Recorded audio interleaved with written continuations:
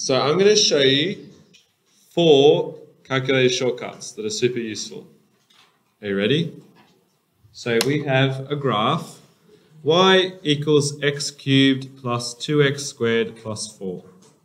You guys have been learning about second derivatives, first derivatives. So let's show the first shortcut. Control G. Let's brought up the second graph that I'm going to plot. Control G. Alright, that's the first shortcut. Second shortcut, I'm going to graph the first derivative of that function. So you get a derivative by doing shift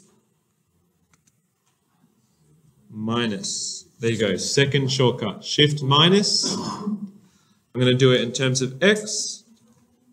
So I'm going to type in the first function, which is f. Yeah, let's do f1x. Okay, so you've typed in f1x. This is the third shortcut on how to graph a derivative of a function you've already graphed. So there you go. And then if you want the second derivative, you can do the second derivative of that. Or you can type in, where is it? There. See that button there, second derivative? You can also do that. The last one I want to show you, hopefully you know this already, if you double click on a number, type it in, it's going to change the graph, right? But before you hit enter, you type tab and it goes to the next one.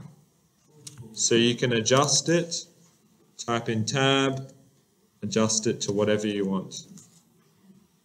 Tab. So don't press enter, press tab and it goes to the next thing. So there you go. Hopefully one of those shortcuts is useful for you.